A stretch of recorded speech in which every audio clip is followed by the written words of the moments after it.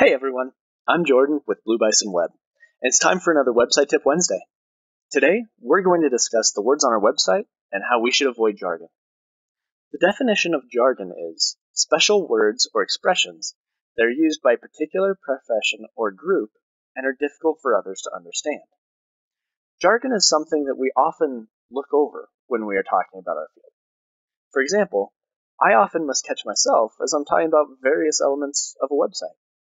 There's a lot of lingo that I use regularly that makes perfect sense to me, and I forget that other people may not understand what I'm talking about. This is why we need to focus on simplifying it.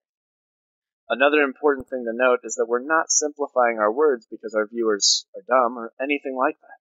This doesn't have to do with one literacy level being better than any other. It's true that viewers with a higher literacy rate will convert more often if our website is full of jargon. That being said, if we remove jargon, the gap between higher literacy viewers and lower literacy viewers shrinks. Not only does it shrink, but the conversion rates are double what they were before for all of our viewers.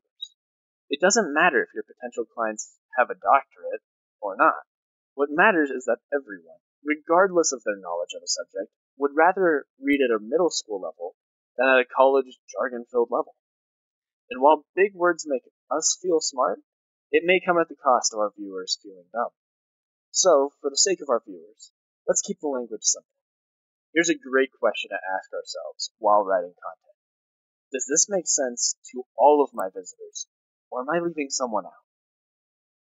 We'll call that good for today's Website Tip Wednesday. Thank you so much for listening.